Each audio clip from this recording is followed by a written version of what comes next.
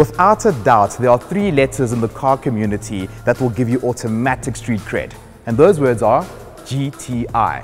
But what if I told you that another 3 letters can even give you more street cred? Yes, those words are TCR.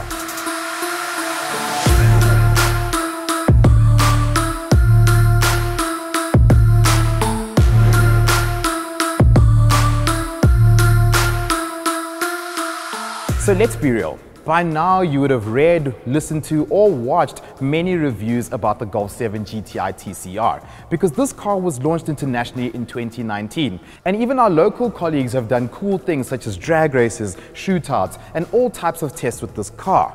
But we want to do things a bit differently. We want to keep it simple, mainly because it's pouring with rain outside, and also because we want to find out if the TCR is worthy of the last hurrah of the Golf 7 GTI.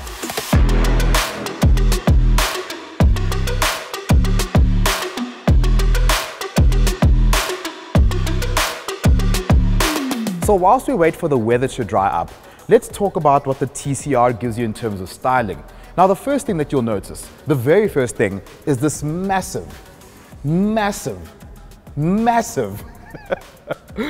diffuser, which doesn't look bad, but what I think would have complemented it a bit better is if they gave it an equally large rear spoiler, such as the one that you got in a Golf Club Sport. Moving on to the side, you'll notice that you get honeycomb stickers, which I'm not 100% sure of, but what I am sure of are those lovely side skirts here in gloss black. You also do get matte black side mirrors, which match these amazing matte black 19-inch wheels.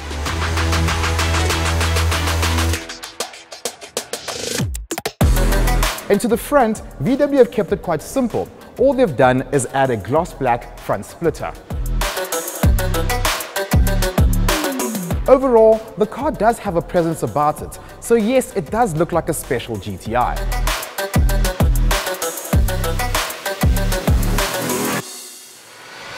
Before we get in, if you ever wanted to remind your GTI driving friends that your Golf is cooler than theirs, you'll notice that each time you open the door, the words TCR is illuminated on the floor. Nice touch. So, on the inside, you'll notice that this is pretty much stock standard Golf GTI. The biggest difference is that instead of leather seats, you've got this lovely plaid and Alcantara combination. But what I'm quite sad about is that you don't have the option to have the wonderful bucket seats, the same ones that you got in the Golf Club Sport.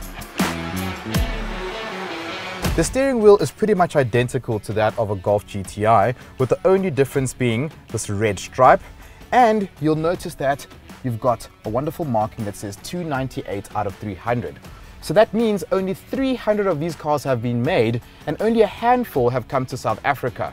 So we're currently driving car number 298.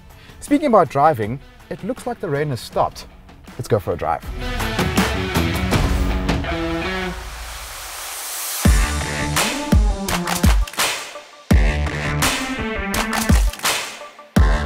So, the sun is still not out, but at least the roads are dry, so we can give the car a little bit of a go. First impressions?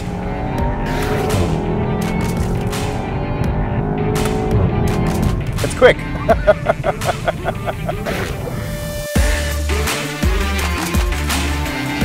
The first thing we need to mention, before we even do anything, is the fact that there's no such thing as a bad Golf GTI. Which is a good thing for VW, but at the same time, it becomes a bit challenging for the brand to keep on bettering and bettering this model. So, what have they done to make this car super special, to make it the final GTI, the final goodbye? I'm gonna do this one last time.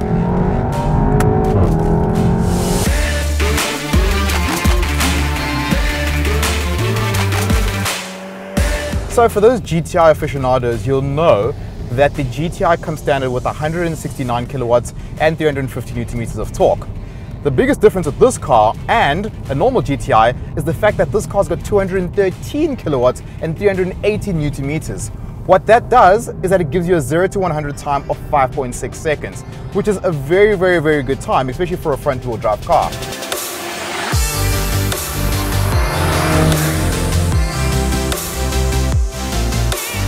So yes, in terms of the engine, we can say that the GTI TCR is a very, very good product. And you'll be also happy to know that the hurrah has not been left behind. Instead, it's even louder. So of course, if you're going to give a GTI more power, you're going to want to make sure that the chassis can handle all that power. So VW in the TCR have lowered the car first and foremost. They've tweaked the suspension and they've even tweaked the steering so that you've got a bit more feel in and out of the corners. And the result of that, I must say, you do have quite an accomplished product when you are driving quite dynamically.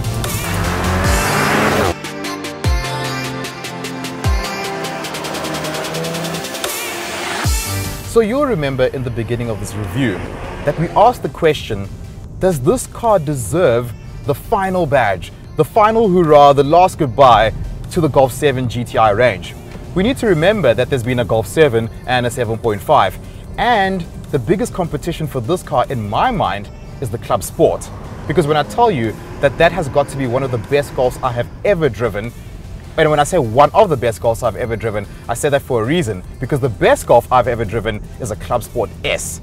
And to me, having spent time in all the special editions of the Golf 7 range, I can't really say that this is the best one I've driven.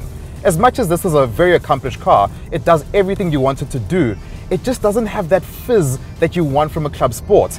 And when I tell you that the fizz that comes from a Club Sport S is something so special, I wonder if VW will ever be able to replicate that formula.